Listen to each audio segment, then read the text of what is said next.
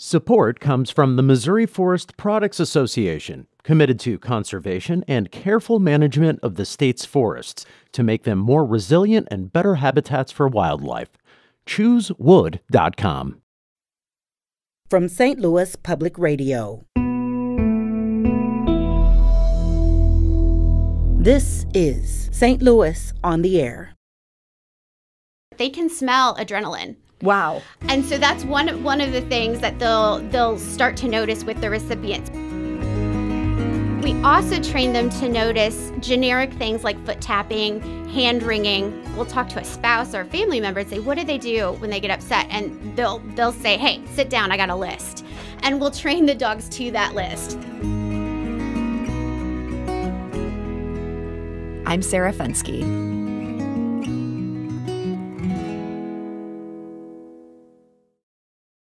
As many as 3 million veterans suffer from post-traumatic stress disorder. Experts say that as much as 12% of veterans who served in recent combat operations suffer from PTSD in any given year. A nonprofit based in Maryville, Illinois, works to address that issue in the most practical of ways.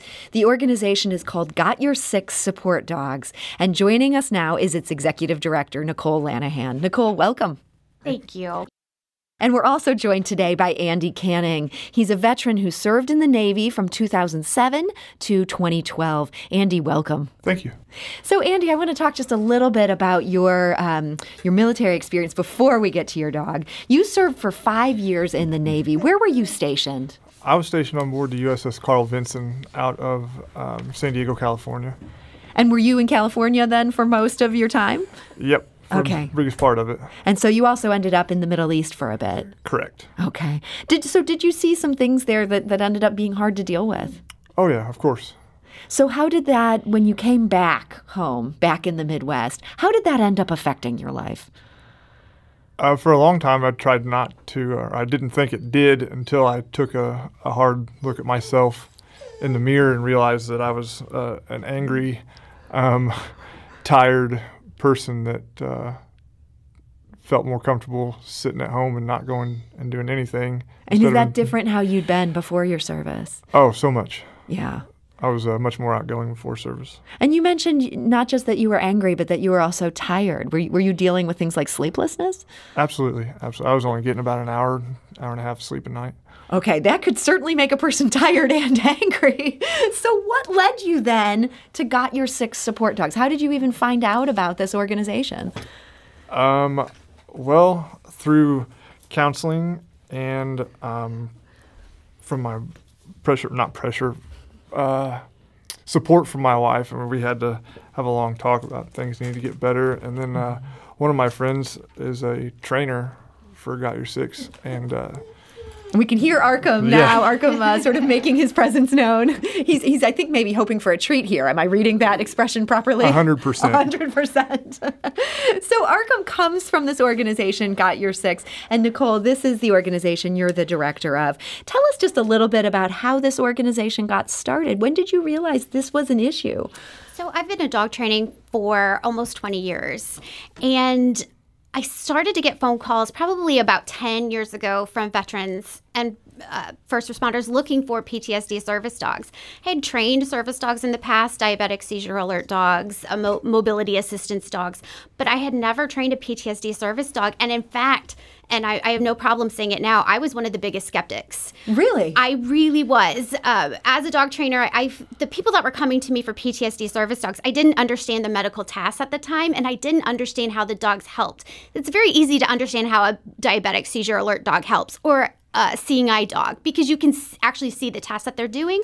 You can see the tasks that PTSD service dogs do. Now I understand that. But at the time, I thought it was, oh, these people, they just want to be able to bring their dog on a plane.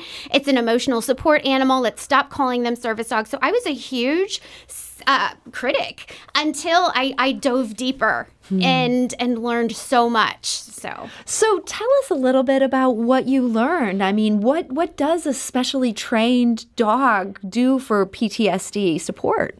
So now you're going down the rabbit hole with me. Because now you're a believer. Yes, I'm a 100% believer.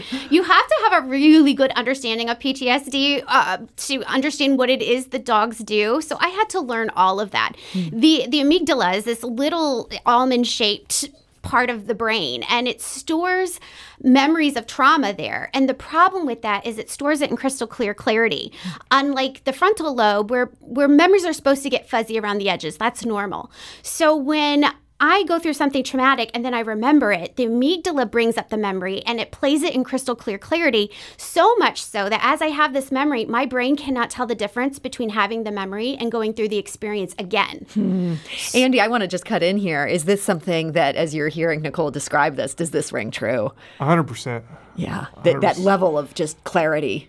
Absolutely. And immediacy. It's just creepy to be able to close your eyes and re-see the things that you saw that you want to forget so bad. Yeah, you're right back in it. And so and the brain, like as you're doing this, the brain says, okay, you're in a life-threatening situation again, so it just floods you with adrenaline. And the human body was never meant to be flooded with adrenaline constantly. And so when it does, we develop all of these chronic issues too, not just with the anxiety and depression, but also things like fibromyalgia and heart disease and even cancer, because everything inside of you is so inflamed from the constant adrenaline and cortisol that gets flooded through. So the thing about PTSD service dogs, which is so cool, what their service tasks, one of them, there's many that we train them to do, but one of the things that we train them to do is interrupt anxiety symptoms as they start to develop. So because we want to be able to stop the anxiety attack in its tracks. So the dogs, if Andy were to start getting a little nervous, which I'm going to hopefully not overstep and say maybe you were a little nervous coming in here, which is why Arkum was a little fussy, because he's already going, hey, Andy, you're nervous, but he's not in a full-blown panic attack. But he is live on the radio. I mean, that's a situation it's nerve-wracking, right? And he's live on the radio. So when the dogs do that, it kind of pulls us out of ourselves and we're going, oh, we're getting anxious. Now I can do these other things that I've learned to do in my other therapy, like maybe I'm going to do box breathing or listen to a song I like. And it's so much easier to take that direction from a dog when a dog says, hey, you're getting nervous, relax, as opposed to a spouse saying, hey, calm down. Because when a spouse says it, you're like, get out of here, I'm done. Yeah. No, don't tell me to calm down. But when a dog says calm down, you're like, oh, yeah, thanks, dog. You know. So, Nicole, I got to ask, though, I mean, we've all had panic attacks that probably have that same thing, even if they're not driven by PTSD. There's some common factors there. How can a dog tell if we're having that kind of anxiety? Several things. So the biggest sense a dog has is smell. And we are actually talking about this in the green room. It's fascinating that it's come up again. But they can smell adrenaline. Wow. And so that's one of the things that they'll start to notice with the recipients. But we also train them to notice generic things like foot tapping, hand wringing. And then when we talk to the recipient's family members, sometimes we'll talk to the recipient and say, hey, what do you do when you're nervous? And they'll have no clue. But we'll talk to a spouse or a family member and say, what do they do when they get upset? And they'll say, hey, sit down, I got a list. And we'll train the dogs to that list. So this is really like individual level training. Exactly. So, Andy, I mean, this seems like something. Did your wife end up having a long list of here's all the things Andy does when he gets anxious? Oh, yeah. And so your dog knows at that point. So what's he doing then to sort of pull you out of that? He pesters me. It's like I get in the zone. Last night I was walking around. I pace a lot whenever I have anxiety. And he chases me and just like push me over or knock me down. I say knock me down. Put me in the recliner and just lay on me and look at me like, hey, that's it, you're done. Wow. So, just I mean, that's here. a pretty big intervention right there to actually like get you to where you're laying down, you're taking a deep breath. With an out-of-control dog, that could be a huge problem. Nicole, that sounds challenging. And it's two-part, too. It's not just that they stop him, but if you heard, too, he lays on him. Mm-hmm. And so then you have that compression therapy that some people who have autistic children or have anxiety themselves benefit from that weighted blanket, that compression, and that's actually what they're doing right then and there is giving that nice comforting weight. And so does that work for you? 100%. At first, it's kind of annoying because you're like, get off of me. But then my wife even calls me out, hey, he's on you for a reason. Just relax for a minute. He's doing what he was trained to do. Yeah, he's doing his job. sit there, and so I have to chill myself out. So, Nicole, you came in skeptical to this, and I'm sure you aren't the only one, but I understand this is something where there's actually, studies have been done that show that these kind of dogs, they can have a huge impact. Yes. Purdue University released a study in 2019 that proved the effectiveness of service dogs. But there's a caveat to that. They're only effective as long as the person receiving the service dog is participating in therapy. And we measure our results ourselves. And our last class that we did a year-end review with reported an 80% decrease in overall PTSD symptoms. Wow. I mean, that seems huge. Massively huge. So, Andy, you've had kind of a complicated journey as far as service dogs go. I understand you started with Thanos. Yes. Is that his name? What ended up happening with that? We weren't the perfect fit. He had more drive than I had work for him to do. I couldn't challenge him enough. So he would get bored and he would whine, and it would, in turn, drive my anxiety up. However, whenever we were working, that dude did an amazing job. He knew his job and he knew his purpose. And in just a few short months that we were together, he did outstanding. So you could tell a service dog is going to help, but maybe not this service dog. Correct. Okay. Does that happen much, Nicole, where it's not a perfect fit? Thanos, unfortunately, was a product of COVID. And the COVID dogs that we've seen, and a lot of these COVID dogs have anxiety. He was one of the first years that we were unable to train our dogs in public. Because just things weren't happening in public. Yes, we had the highest washout rate of any service dog class that year because we weren't able to get our dogs socialized in public. All 2020, couldn't take him to the movies, couldn't take him to the restaurants. So when he was going to work with Andy, initially he was like, oh my gosh, there's all these people here. And we did see that several times with that class. Now that things are opening up again, thank goodness, we're seeing a major decrease. But yes, it can happen. So what happens then to Thanos? Well, so a couple different things depending on, like with his anxiety, the best thing is he's now a pet. And we found him a wonderful home, actually with one of our veteran recipients who received a service dog from us, but they wanted a second pet. So he's with him now. But it depends on the dog. Sometimes they wash out and become therapy dogs with different organizations. So that's almost like a step down from a service dog, but they're still, working. Exactly. We have a dog that goes to the VA in Jefferson Barracks and is part of their whole health program there. So when people come in for counseling, this dog is there just to kind of hang out and make everybody feel better. We're talking today to Nicole Lanahan. She's the executive director of Got Your Six Support Dogs. They're based in Maryville, Illinois. They do great work training and placing service dogs for veterans, as we talk about on this Veterans Day. They also work with first responders. We're also joined by Andy Canning. He's a veteran who served in the Navy from 2007 to 2012 and is currently here with Arkum. And Arkum has gotten very chill, which I hope means you're feeling pretty chill. Yes, I kind of coming down and settling in. Getting used to live radio. Right. So, Nicole, we talked about what happens when a dog, like Andy's previous dog, ends up being taken out of the service dog role. And that seems like that's got to be so disappointing because so much work goes into training these dogs. Can you tell us a little bit what the process is like for when a dog first enters your program, what they go through to get to the point where Arkum is at today? Yes. So we're accredited through the Association of Service Dog Providers for Military Veterans. And one of our accrediting rules is that every dog place must have 350 training hours under their belts before we can place them. And we each have our own individualized tests that the dogs have to be able to perform in order to be that service dog. So a lot of our dogs are in training from 12 to 15 months. We acquire most of them as puppies, but we are committed to rescuing at least 10% every year. And so, when they get all the way trained, but COVID was a year unlike any other. And hopefully the last year that we'll see everything shut down like that and interfering with training the way it did. So 350 hours. I mean, During those hours, I imagine that's not only to train them to sense the adrenaline and to know what to do then. What are some other things you've got to get these dogs prepared to do or capable of doing? They have to be public access ready too. This means they've got to be able to go to like a Blues game or a Cardinals game and have screaming fans all around them and not flinch. And they have to be able to, sometimes church is a funny one with organs. They have to be able to go to a gym. They get used to all these different sounds, smells, sights that maybe other dogs really aren't exposed to. And they have to be stable. They have to have the best attitude. We can't have any kind of fear. They really have to love people, but not so much that it's going to distract them from their person. Because sometimes we'll have dogs that love everybody and they're distracted by everybody, and that's great. So they might make a better therapy dog than a service dog. But yeah, there's a lot that goes into it.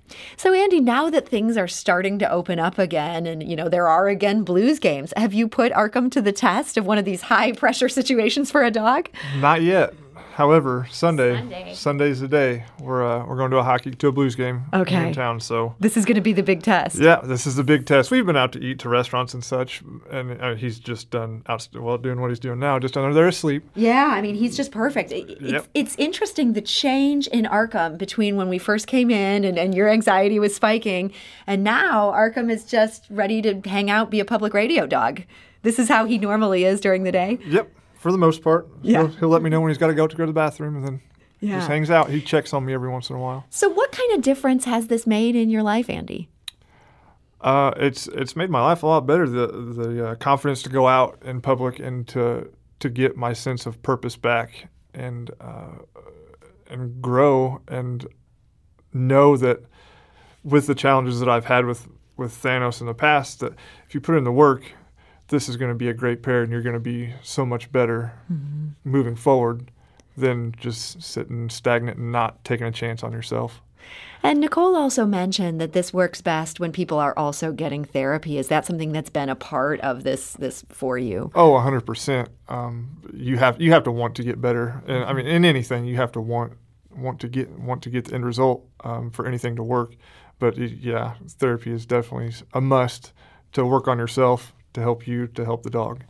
So you had said that initially this is something your wife kind of pushed you to do, that you kind of had to have a little wake-up conversation there. It's what spouses are good for, right?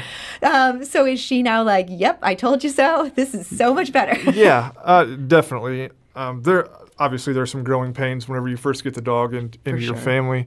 But once you get those ironed out and start, running fluidly as a cohesive unit, it's great. It's 100% worth the effort to go through the training and put yourself out there to get help, to reach out for help.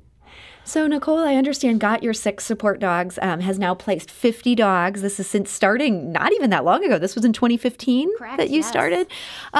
So do you have more people wanting dogs than you have dogs to give at this point? Absolutely. That is the unfortunate reality. There are far more veterans that need service dogs than there are organizations that are able to provide them.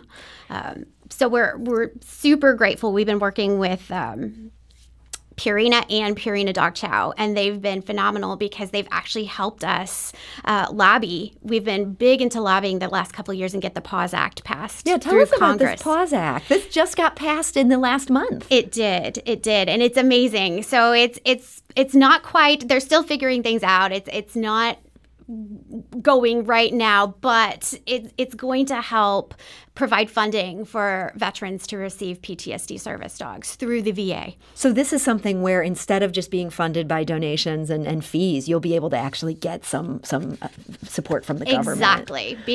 Until it goes through, though, we are still relying solely on our donors. So thank you to everyone. We don't want to get ahead of ourselves here. Yes.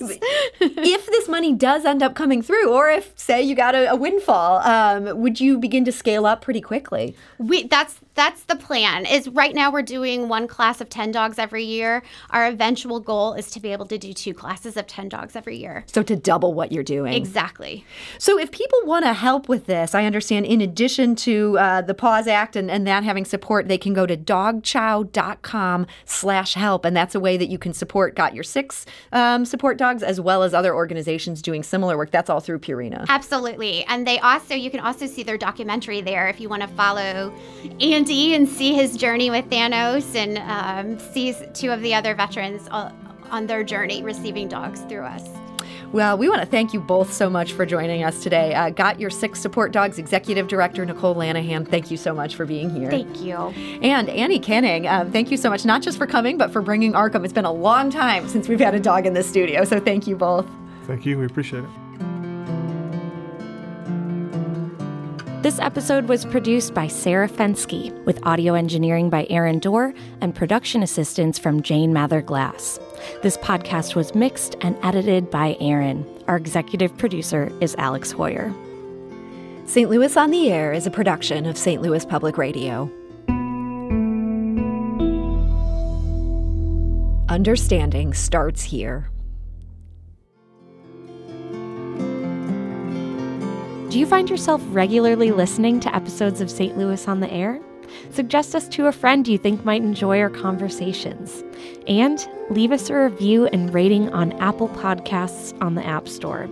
It's the simplest way to help people discover our show. Thanks. St. Louis Public Radio is a member-supported service of the University of Missouri, St. Louis.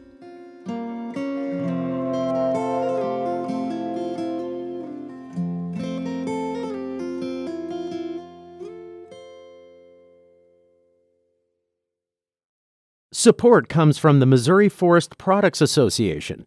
Missouri produces wood pallets, railroad ties, white oak barrels, hardwood floors, and more. Details on the variety of products made in the state are at choosewood.com.